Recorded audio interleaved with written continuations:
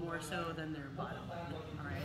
So when we're going to do the sweep today, we're going to fall to the side, not back, so we can pull on top of this. So I'm going to bring my shoulder to where my knee is, and this bottom foot is going to do the work here.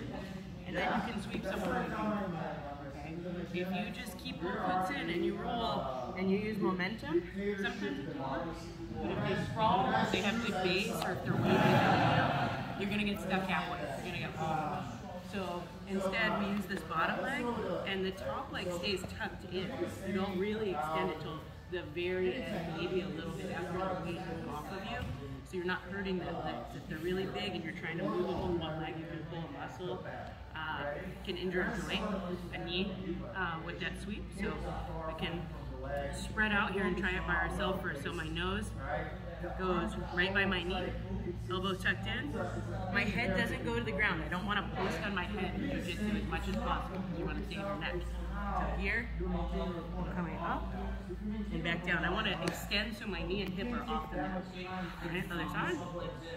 Extend, knee and hip are off the mat. Okay.